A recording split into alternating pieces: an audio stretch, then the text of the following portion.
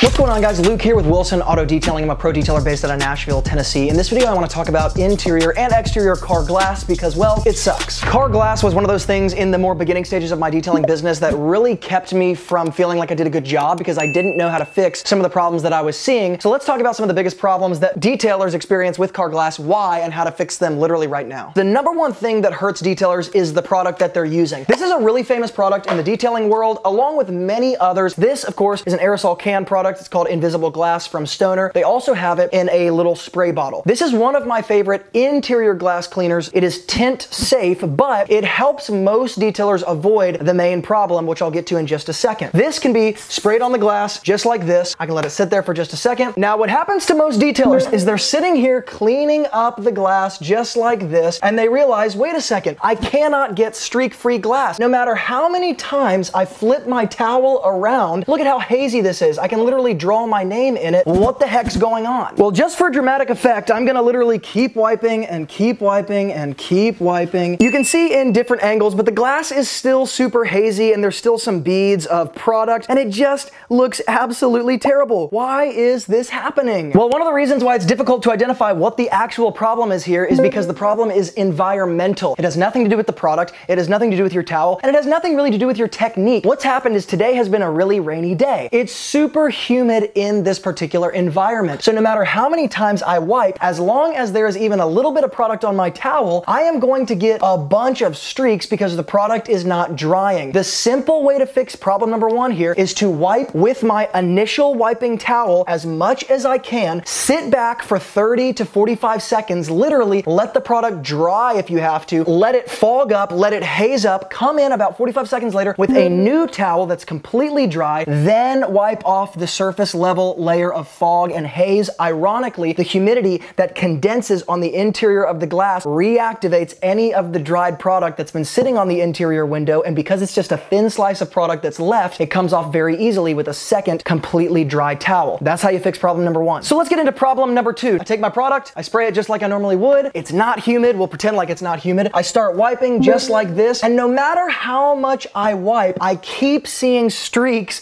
on the window. Most of the time with windows, there's one big problem. It's streaks, and we don't know how to fix it. No matter how many towels I introduce, no matter how long I wait for the product to dry, and then I come back in, because I'm using solution number one here, trying to make sure it's not humidity, I just keep getting a bunch of streaks, and I don't understand why. Well, here's problem number two. Most detailers think that most glass cleaners are actually glass cleaners. Yes, I know, it's called a glass cleaner, but in my opinion, it would better be categorized as a glass shine if you're dealing with interior glass that is not regularly maintained. What ends up happening is you have different types of fog, haze, evaporated solvents on the interior of the window from different sources, and glass cleaners are not nearly enough to pull off that residue. It's why you have to introduce an IPA solution, a 50-50 dilution of alcohol, rubbing alcohol, and distilled water. When I take 50-50 rubbing alcohol and distilled water, because we don't want any calcium deposits or anything that's found in hard water, some of those precipitates, some of those solids. So the alcohol is designed to cut the fog or the hard to clean fog and haziness of the interior window off. So the window cleaning becomes a two-step process. The first step of the process is actually the 50-50 alcohol. That's what cleans everything off. Some of you guys might be wondering, well, why would there be a type of fog or a type of haze on the interior of a window that's really difficult to pull off? Generally speaking, it's found in two different forms. Number one, some kid that's got like nasty stuff on his hands and he just sticks his hand on the window and it helps you kind of spread it around. That's why you get the streaks, okay? Because you're spreading around dirt. The second type of kind of fog and haze that comes on the interior of windows is generally found from different things kind of gassing out or venting. Sometimes you can have plastic that like gases out essentially in really hot environments, and so it does kind of create this vapor that kind of rises from the dash and it does stick to the windshield. The other thing that happens is if you use types of dressings like Armor All or different things like that, in hot environments it does literally start to evaporate and it kind of subtly sticks to the interior of windows. Outside of that, it can really come from anywhere. The point is, it's really difficult to pull off, and that's how you do it. Now let's talk about the third main problem. The third big issue is you take your cleaner, you spray it all over the window, you're doing exactly what you should be doing, you're using your alcohol solution, or you're using just a basic cleaner, you're rubbing it around with your towel, you made sure the environment is right, you made sure that your towel is dry or you're introducing a second towel, and you even made sure that you cleaned all the fogginess off of the window, and you're not getting streaks this time, but you're getting these tiny little pieces of lint or fibers all over the interior of the window. video and you're like, no matter how much I wipe this, I can't get these tiny little fibers, lint pieces off the interior. The problem this time is actually with your microfiber towel. Now I'm gonna be introducing here a towel that is a waffle weave tight knit towel.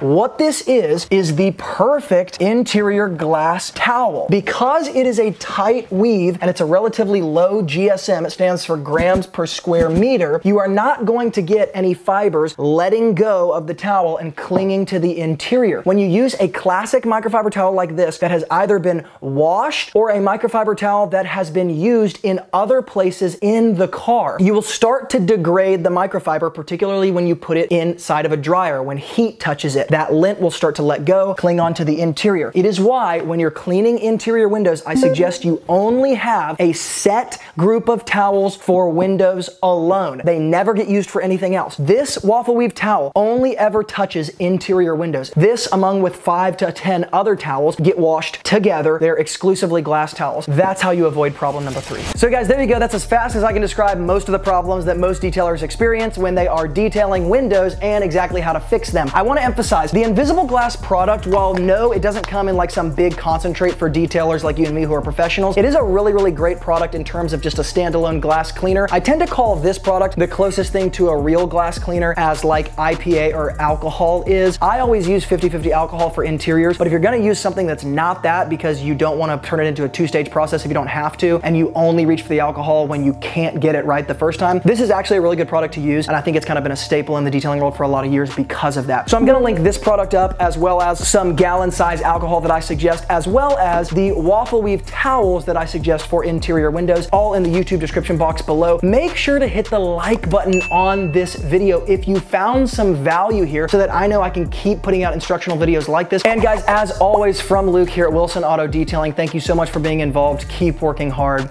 and I will see you in the next video.